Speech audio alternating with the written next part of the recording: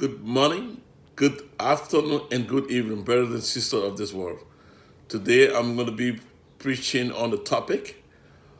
There are two types of fasting. One going to be coming from the book of Matthew, chapter 6, verses 16 to 18.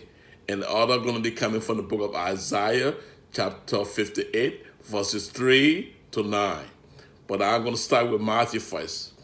And the reading does.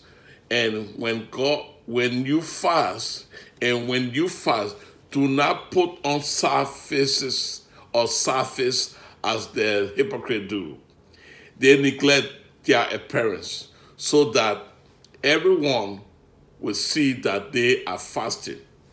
I assure you, they have already been paid in full. 17. When you go without food, wash your face and comb your hair. 18. So that others cannot know that you are fasting. Only your Father, who is unseen, will know. And you and your Father, who sees what you do in private, will reward you. Hallelujah. So this is what is going on right now. There are a group of people around the world. I don't have to tell you who are they. Use your own spiritual judgment. You're going to know. When these people are fasting, you're going to know. Oh yeah, they're going to be spitting all around. Their appearance alone going to make you to know that they are fasting.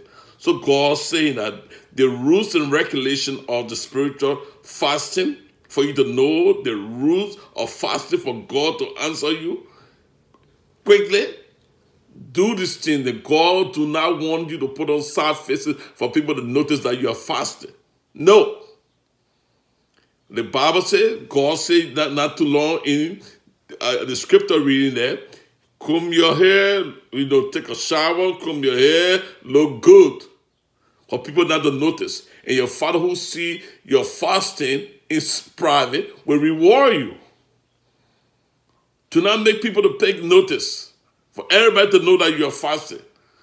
And you're going to put on that surface, your appearance alone, when people see it, they're going to know that you're fasting. God said he do not want that. Then let us go to the book of Isaiah. Isaiah 58. Isaiah 58. Let's start from verse 3. So these people in God, oh yeah, they were arguing big time. They were arguing. They were arguing with God. So they said, God, Isaiah 58, let's start from verse 3. God, when we're fasting, you do not pay attention to us. And we go with our food, you do not even pay notice. You don't even care about about what we're saying or what we're doing. God said, what are you people talking about? God knows everything. God will see everything. So God look at them for long. God said, what are these people talking about? They say, God said, okay, all right, I understand. But let me tell you people the truth right now. When you people are fasting, you pursue your own interests. You oppress others. And if that's what you call fasting, God will get angry now with them. God said, you know why? All this thing that you're doing, you're suffering yourself. You cut you lower your hair like when someone is cutting the grass. You lay down in sackcloth. You go with all food. And at the same time, you oppress the poor people. And you carry on all kind of clandestine act. You quarrel, you fight, and you have sort of violence. God said, why will you be fasting and be doing such a thing? God was getting angry. So God said, let me tell you people today, is that what you call fasting? Is that, you think what you're doing right now, laying down in sackcloth, you cut your hair bald, and put on, you going with all food, you think now that's why, and you further all, you oppressing someone. Right now, somebody is working for you, you loosen that chain or that yoke of injustice. Put that away. No violence, no quarrel, no fighting. Put that away before you fast. God said, first of all, is that kind of a fasting that you're doing? You think I will be pleased? You think I will listen to your prayers? I will not. And God turned around to tell them, say, first, remove the chain of oppression and break the yoke of injustice. Set the oppressed free.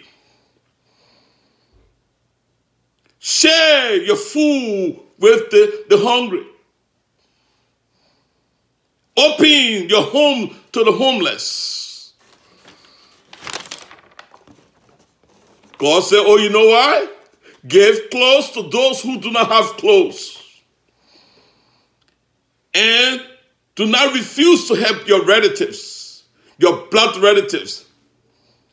Then God said, oh, in verse 8, then you will find favor. I will shine on you like the morning sun. Can you imagine? It's in the morning. Then the sun shining. That's a blessing God going to put upon you. Okay? Then God said, if you are wounded, your wound will be healed speedily. If you are bearing, oh, you can't get any child. I break it down. You can't get any child. You can't have they say, oh, yeah, she never had baby. Oh, she can't born. Something happened to her. Oh, yeah, somebody put curse on her. Somebody did this to her. She can't have any child. I tell you, the Bible says through the Holy Spirit right now upon me, if you do these things then, God said, speedily, your womb will be fed. You will have a child. Your womb will be healed. Hallelujah. It's God who's saying it. I'm telling you. So if you do these things, then God said, I will always be with you to save you. Man, God said, I will protect you. Everywhere, left side, your right side, I will protect you everywhere you go. Left side, right side, front side, back side. I will protect you. You say, when you pray to me, I will answer you speedily. Can you imagine if God gave you the blessed assurance? I don't know the other pastors, what are they being hiding in the scripture? Isaiah 58, verse 3 to 9. If you go to 10 and you're going to say, God going to continue to repeat it. If you do this thing, put away the chain of injustice, put away injustice, put away oppression, give food to the hungry, or do not forget to share your home with the homeless, and do not forget to bless your blood relatives. God said, if you do these things, then you say you will shine the morning sun. Your womb, if you get wounded or whatsoever, speedily, if you're in the hospital, if you can't get a child, God said it, not me. God said it. God said it. So my brother and my sister, you too fasting, good for us to do. But Isaiah 58 is the greatest. I tried a long time ago. I'm talking from experience. Every one of them are good. All two of them, they are good. But Isaiah 58, oh my goodness, is the best. Speedily, God will answer you. I leave the message with you. May God richly bless you. May this message go deep down in your heart. And remember to do what the scripture says. May God bless you, and I'll talk to you again. Bye-bye, in Jesus' name.